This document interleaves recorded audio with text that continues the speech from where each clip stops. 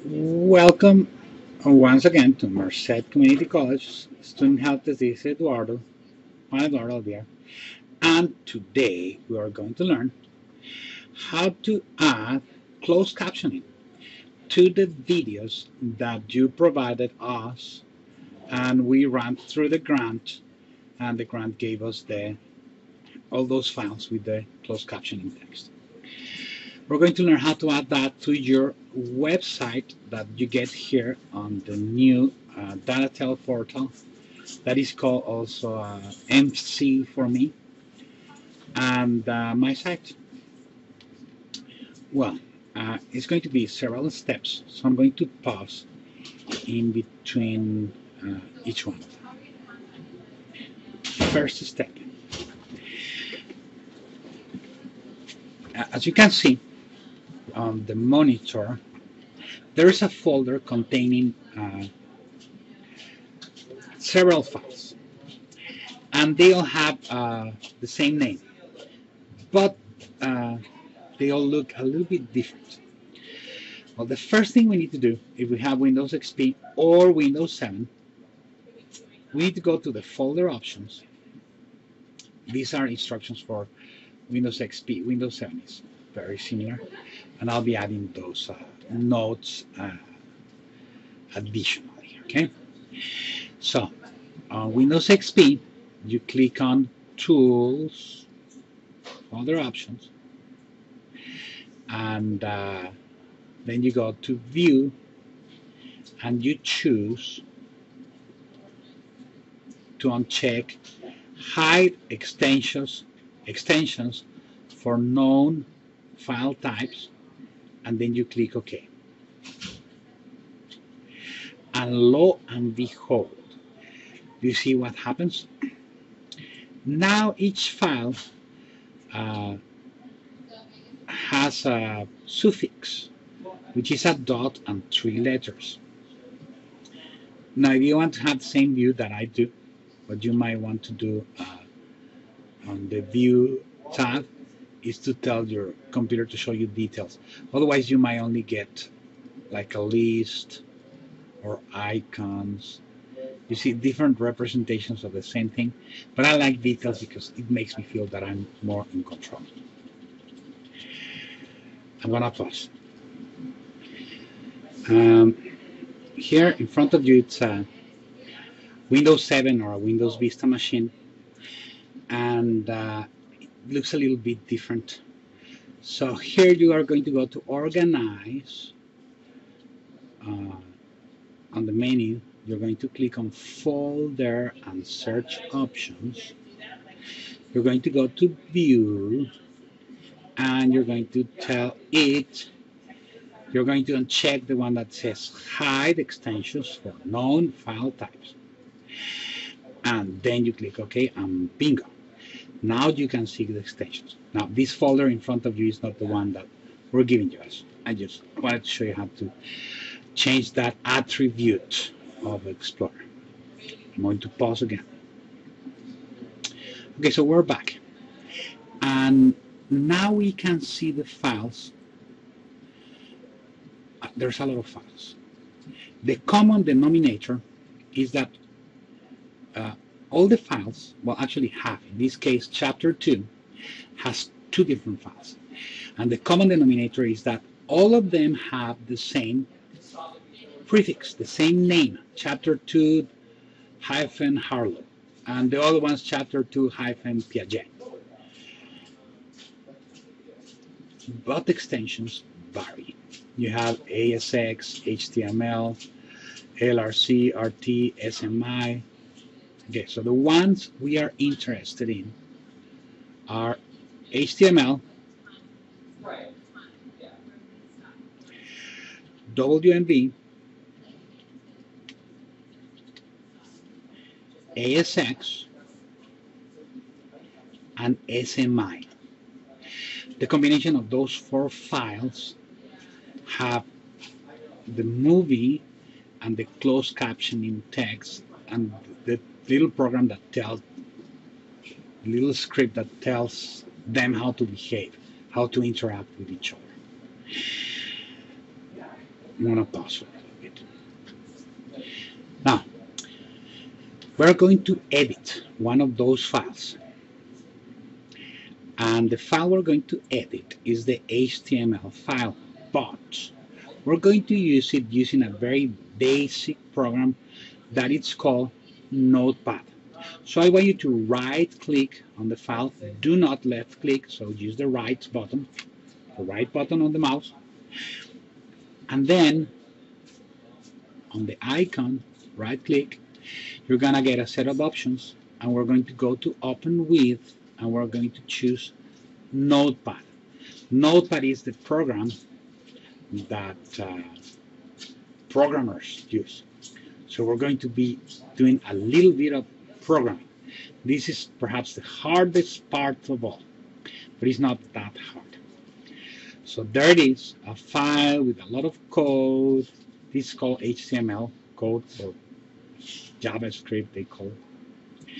And inside all of this page, there's one file that we need, one reference that we need to modify. And I highlighted it. It says modify this file. I'm going to move it a little bit to the side.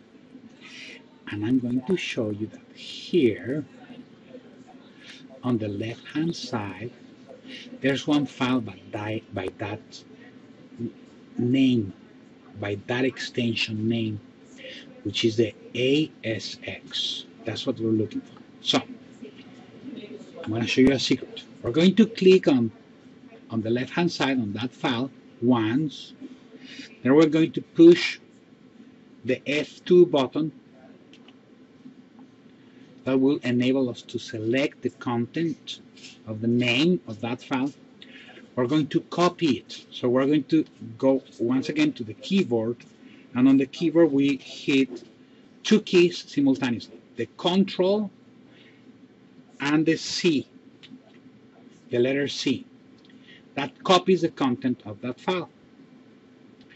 I'm sorry, that copies the name of that file. Then we're going to go to the HTML file that we had open, and we're going to paste what we copied in its place.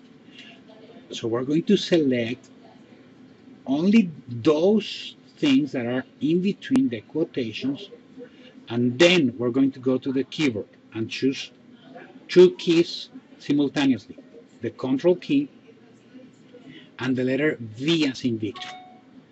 And lo and behold, that pastes the content. And bingo, that's it. You have just done programming, writing code, a very simple way of writing code. And we're going to save this file. We're going to close it. So everything is ready for us to take it to the server. Now you can double check just to make sure that the code is working properly and everything is interacting the way it should be. So this is what we're going to do. We're going to double click on the HTML page. That's going to open the browser, and the movie will start playing together with the... Let me show you a monkey raised on a nursing wire mother. You see the movie is playing, and on the bottom we have the ADA compliant. We're being ADA compliant because we have the closed captioning text. So bingo, we did it. It's ready to be uploaded.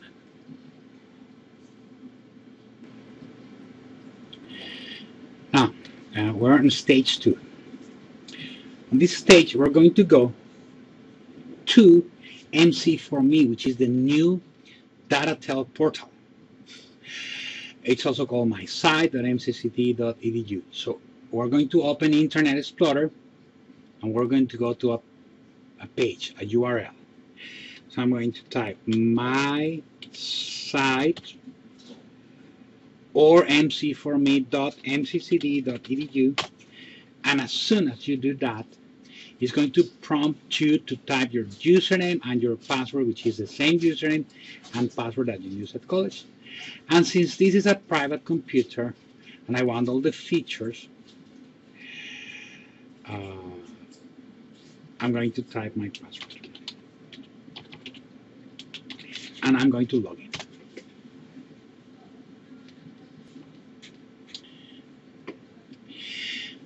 Okay, so the first thing we need to do, that's your website. If you have already accessed your site, your home and your profile, you might already have this website running. If it's the first time, well, congratulations, welcome. Welcome to the MC4Me portal. I'm going to show you how to make a web page for your class and how to include content, in this case videos with closed captioning. So the first thing that we do, on my home, we're going to click on Site Actions. And we're going to click on Site Settings. This is actually a very friendly page. And once you get to know how to use it, you're going to love it. Here, I want you to click on Site Collection Features under Site Collection Administration. Don't worry, you'll be familiar with this site once you use it. Here we need to turn on a feature that will enable us to do, basically for students to see the content and other neat things. And we're going to scroll down to where it says Office SharePoint Server Publishing Infrastructure. Provides centralized library content type, master pages and page layouts, and enables page scheduling and other publishing functionality for a site collection. Which means, I know it's difficult. I do not understand fully what it means, but we need to turn it on. So go ahead and click the button that says Activate. So we're going to activate it. If you notice on the lower part, on the bottom of the monitor, you have like a gas gauge indicating that it's loading. So we did it. Step number 2 on this publishing stage is that we're going to create a website within our website. That's the way we're going to handle the creation of content. You're going to be creating, it's called subsites within your site. And we're going to do that clicking on the Site Action button, Site Settings, and here's not where we want to go. I made a mistake. So we're going to go to Site Actions and we're going to click on Create. And now we have a new menu. And in this menu, on the right hand side, it says Sites and Workspaces. Okay? So it's a good idea to place your different classes, the classes that you're teaching, in these containers. That's what a subsite is. So I'm going to click on Site and Workspaces.